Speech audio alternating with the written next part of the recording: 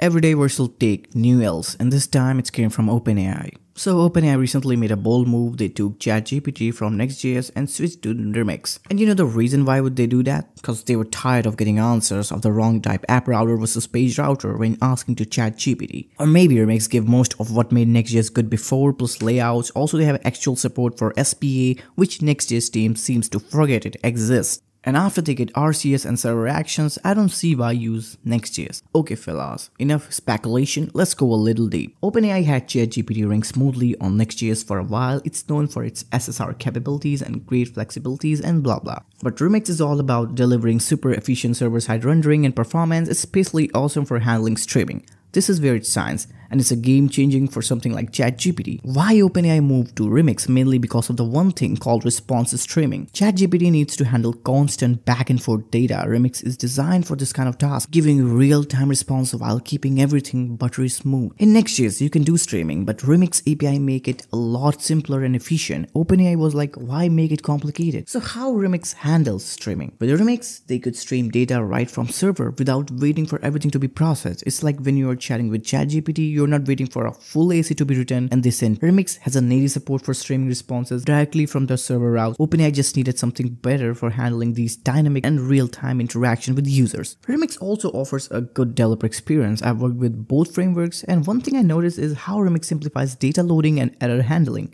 However, it sucks when it comes to Shatsy and UI. So I guess it's time to hop for a new framework, because that's what Linux users do. Framework hopping is fun, right? Like even $1 billion company doing it. So why not you? For more such cool videos, subscribe the text.